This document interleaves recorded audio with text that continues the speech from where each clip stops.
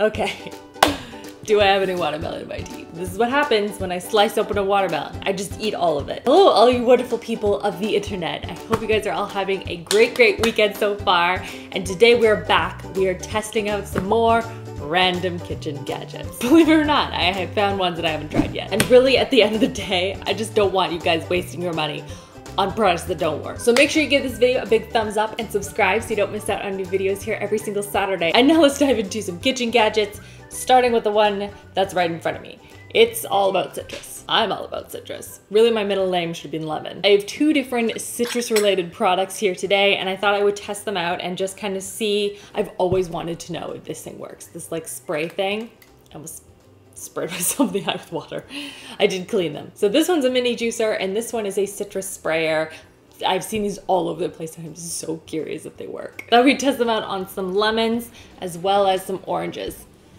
Oh, I'm so close, get it. And just kind of compare, see what they're like, see if they do the job or if one's better for one type of fruit versus the other. So let's start by getting, it looks like they just have like a glass to pour the juice into, okay. Apparently I don't remember where I keep my glasses. And let's do the oranges first. So I have a nice navel orange right here and looks like they just sort of stick it in and twist it. It's fine. Sticker's annoying me. I need to take that off. I'm just gonna stick it in and squish it all the way down. I'm just gonna like squish it around a little bit too to like try and break up some of that fruity goodness. Ooh, it smells really good. Mmm. You know, the more juice I can break up, the better this thing is gonna work, right? And this isn't difficult, by the way. That was like not a lot of work. All right, I feel like I've sufficiently, you know, gotten some juice moving through. Let's see how much juice I can actually get.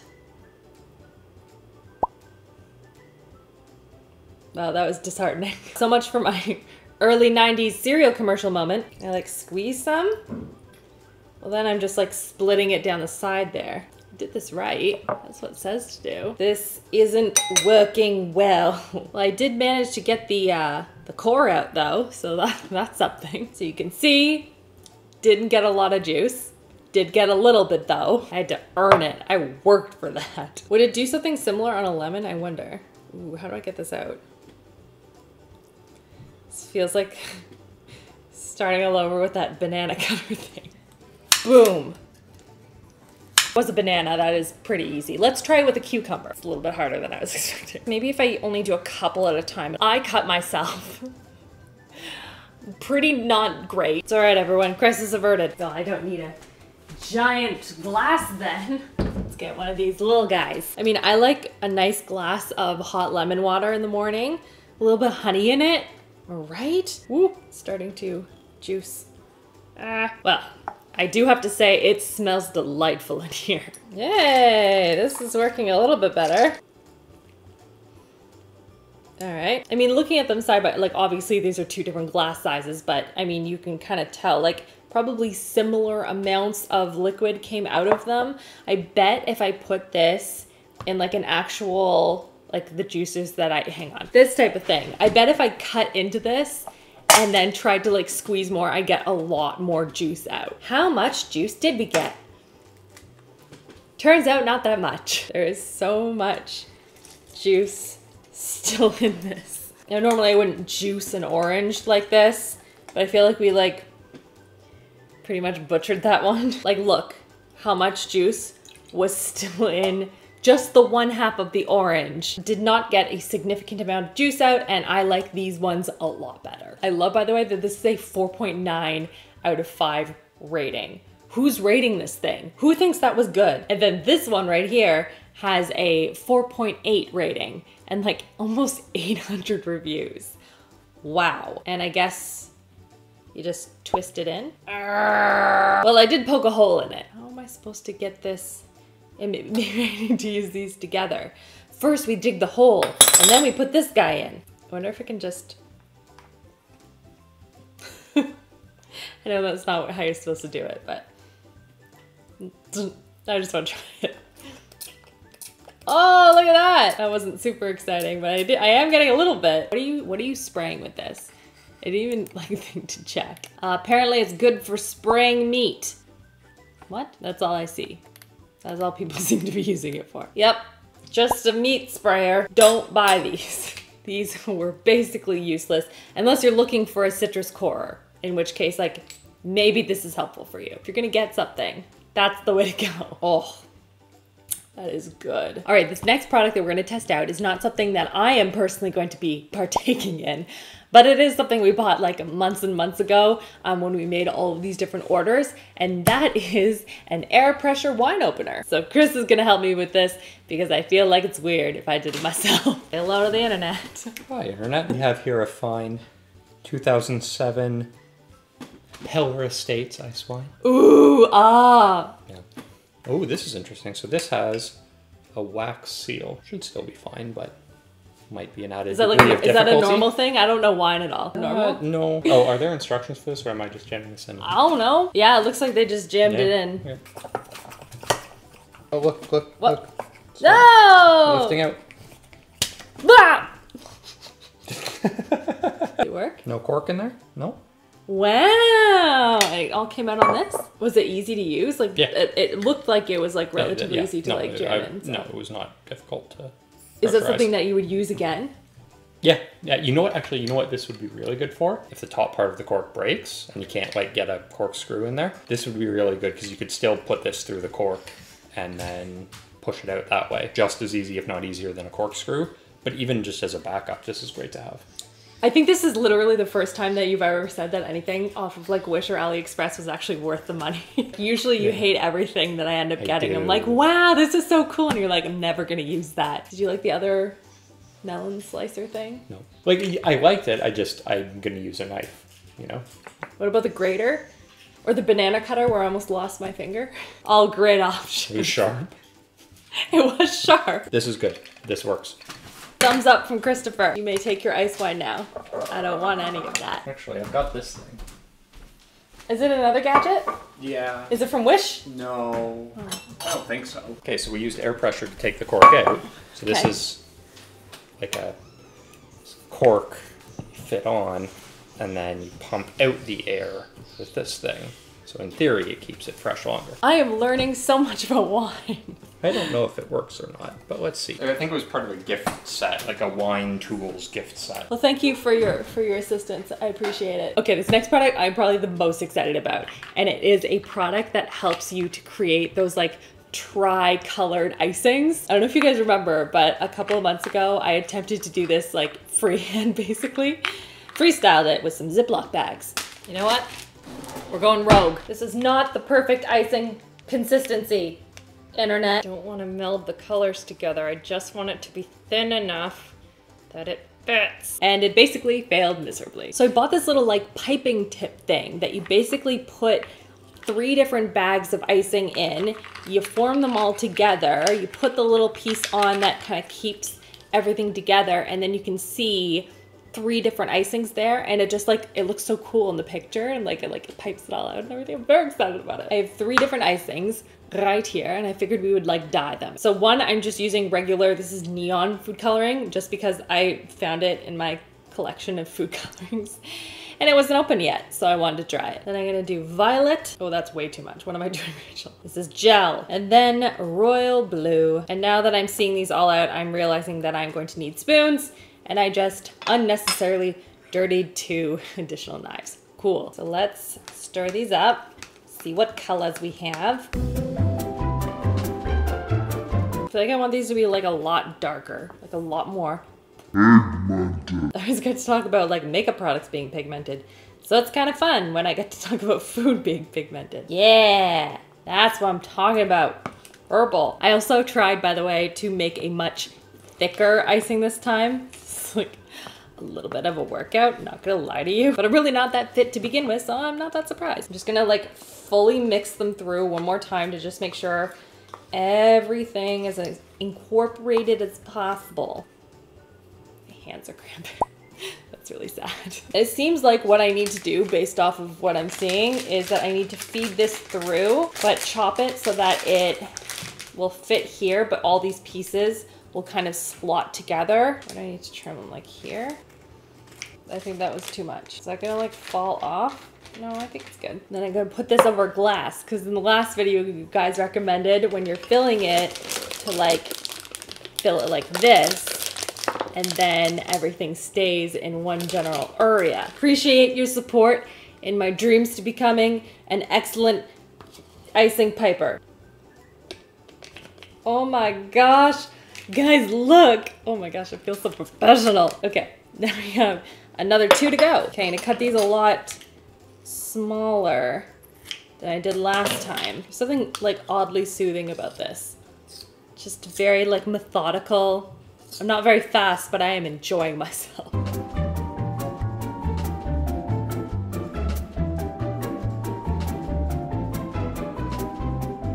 So the next thing I need to do is I need to fit these all together. So I guess it just goes like this. And then I need one more. They all kind of fit together. And then I put that on. Oh, wait. Did it come with like a piping tip? No. No, it didn't. I think I have some. Hang on. All right, I found a bag. So this one looks like it is the biggest option that I have. It's like it's just supposed to like fit in. No, it's not gonna fit. Okay, do I need to like, does it say what I'm supposed to use? I think this would have been helpful for me to see beforehand. Okay, so it looks like there are specific measurements of piping tips that are big enough that they can fit in here. So looking at it, it looks like I need to buy 1A. Oh, so bummed. So yeah, so now I have to pause my filming and go and buy that. So I'll be back. It won't look like anything on the video though, which is the great part of editing. So everyone, success. Oh wow, Rachel, what did I do to my hair? Did I go in public like this? Well, it's the only thing that I could find and it came with 12 different pieces, so I will never have this issue again. This isn't 12 pieces. What are you talking about? There are 4. 12 pieces. Oh, 8 disposable bags. All right, fine. I'm going to try this one, which is like the cleanest cut looking one. It's just a nice round one. So I'm gonna go and grab the icings. I'm going to wash this and then hopefully, actually, let me check and make sure that this actually fits. I'm gonna be so mad if this doesn't fit. Okay, I have my three icings here. Flip them together. Oh my gosh, please work, please work, please work. Please work, please work, please work, please work. Yes! Let's get to finally doing some icing. This better be worth it. So I have here a cupcake, which I have mostly scraped the icing off of. And by scrape, I mean I've eaten it. It was my daughter's birthday this weekend.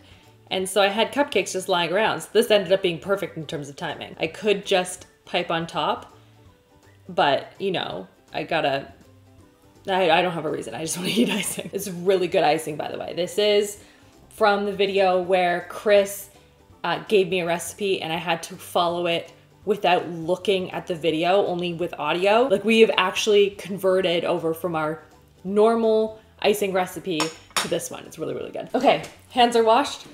Cupcake is bald. Let's get into this icing. Maybe I'll do it on the like a plate first. You guys! Redeemed. Oh no! Almost. Except I split the bag apparently. Oh no, this is the one that I cut too high up. Okay, noted for next time. But like, pretend that didn't happen. I'll put tape on it. Okay, it's not the cutest looking, but that at least is gonna fix it. I have never been prouder. This is my biggest accomplishment to date. Like, ignore my like really terrible icing job here. But like,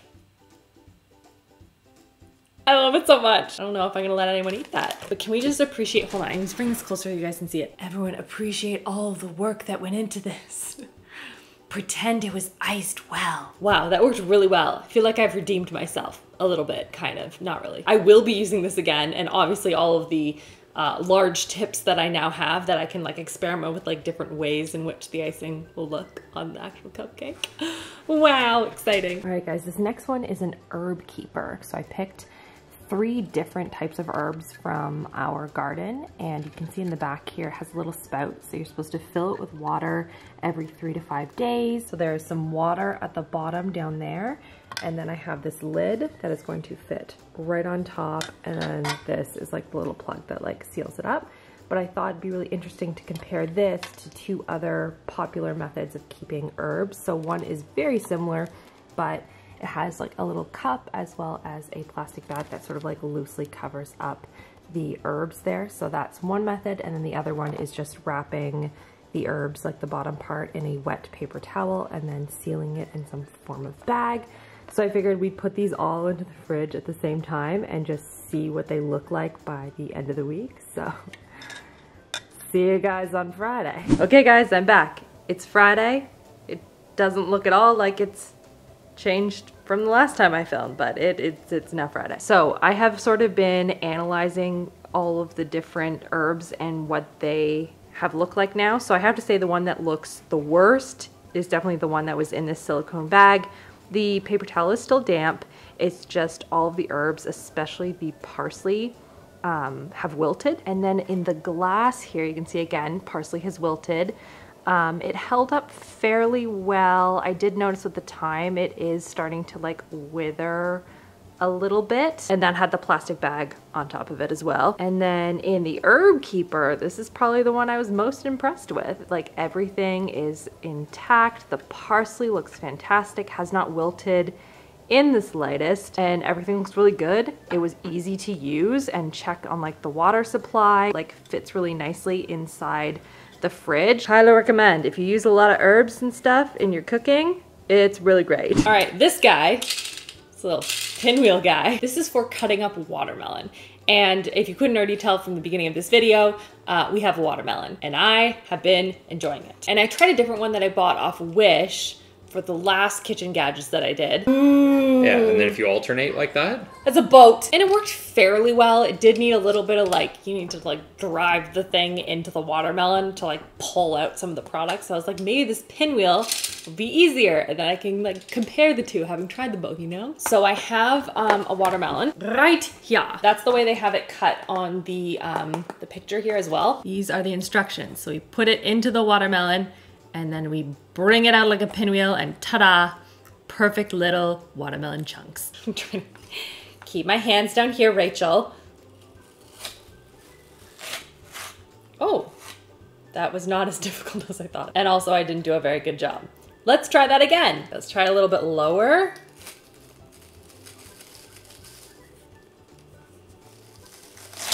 Ah. I feel like it's not helping that I'm sitting down. Maybe I need to stand for this. Okay, let's try there. And then I just lift and dump. I mean, it is working. It's not cute though. Wow, I am making a mess of my counter, but I have watermelon now.